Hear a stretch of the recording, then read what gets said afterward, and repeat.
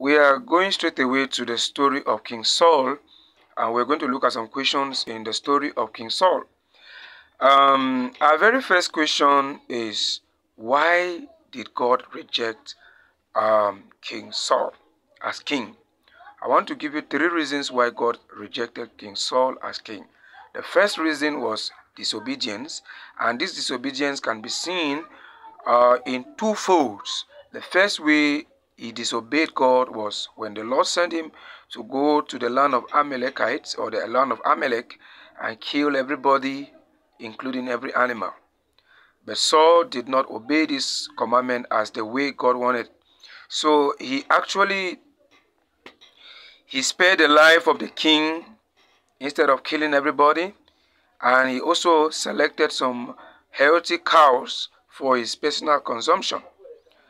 Another area of disobedience, Samuel ordered Saul to wait for him for 7 days during the war the Israelite was to fight with the Philistines.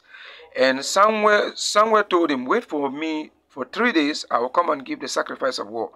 But Saul ran out of patience on the 7th day and did what was not acceptable by God by taking the role of a priest. He offered the sacrifice, and because of that, Samuel arrived and told him, if you have not done this thing, your kingdom would have been established forever. But because of this thing you have done, God has taken your kingdom and is going to give it to somebody that pleases him.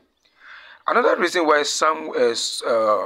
God rejected King Saul was because of his hatred and envy he had for David. He had hatred and jealousy for David.